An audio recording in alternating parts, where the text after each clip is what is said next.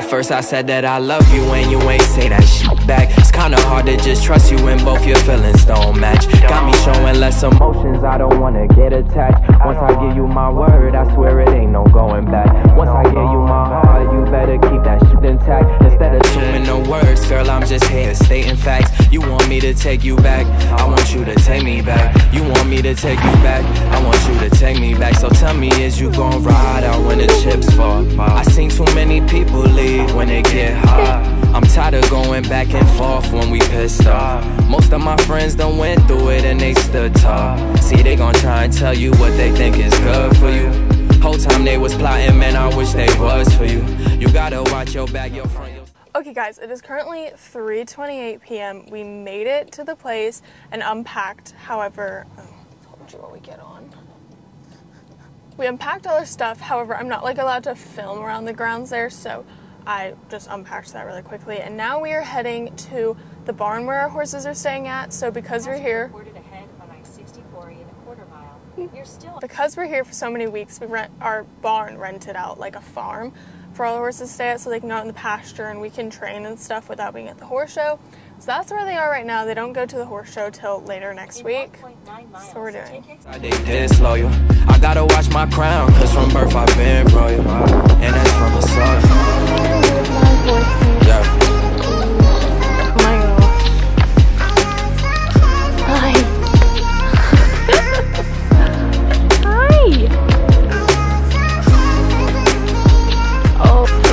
Get my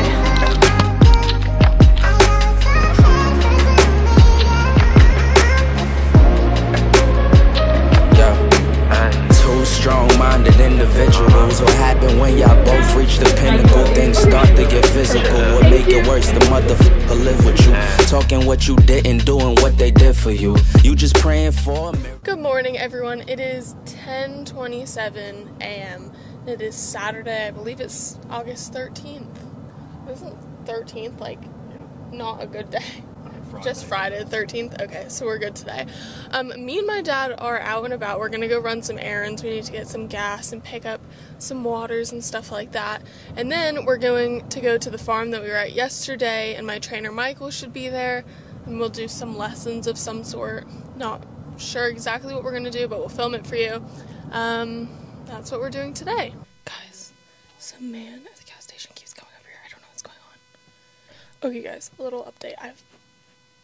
I've been sitting in the car for like a good 10 minutes. My dad's inside. Oh, he's coming. He's shaking his head. What is going on? I've been vlogging. I'm so confused what's going on. So, oh my god. My dad went back inside this. He's still sitting next to us, so I have to be quiet. Okay, so I'm going to try and explain this as best as I can. I have my dad back now and we're going to get a coffee. But basically, the man next to us had paid cash for his gas, but he had somehow used our pump, right? That we were, even though he was pulled up on the other side of the gas station. So he'd gone in to complain because it stopped pumping at like $7. But we had come in because no one was in that spot and started pumping gas. But then it stopped after like a few more dollars or whatever, which I guess was what he paid, but it stopped pumping. So my dad went in to tell the people to just charge that to my dad's card, but they couldn't do that because the man had paid cash. So then my dad, even though he only owed him like $3 or something like that, had to give him a $10 bill because we don't have any ones, and that was the only way we were going to get out of there. But at the end of the day, the man needed, you know, I think he went and used it for more gas, you said, so we did a good deed. He, you know, he got some more gas than he thought he was going to get today, but cost us some time.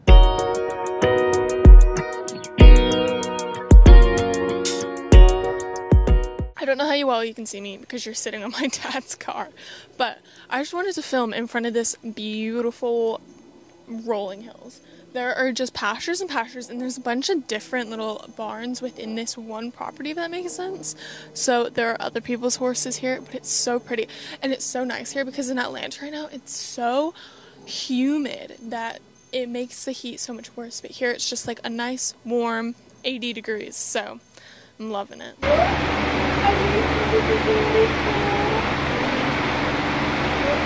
Let's go see Gino. Oh, now that I'm leaving, you want to say hi now? Hi guys. Oh, you can see yourself. Whoa.